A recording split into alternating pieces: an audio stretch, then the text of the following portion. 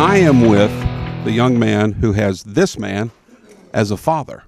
I'm with Nick Trammell. Hey, Nick. How are you? Good, man. This is a big day. It is. We're talking Cathedral Quartet today. And, of course, as I just said, your dad was, or pointed out, your dad was a member of the Cathedrals. And you were a child back in the Cathedral days. What do Yes, you sir. recall about your childhood and Glenn and George and interactions between the families?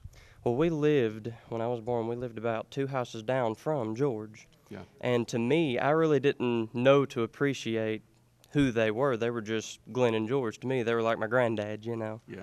George would take me outside, and he'd hold me and throw the basketball up on the roof and let it roll off. And Dad said I would sit there and just laugh. He'd sit there all day and do that. But, yeah, that was great memories, but I never really knew to fully appreciate where I was at until, of course, after we were gone. Yeah.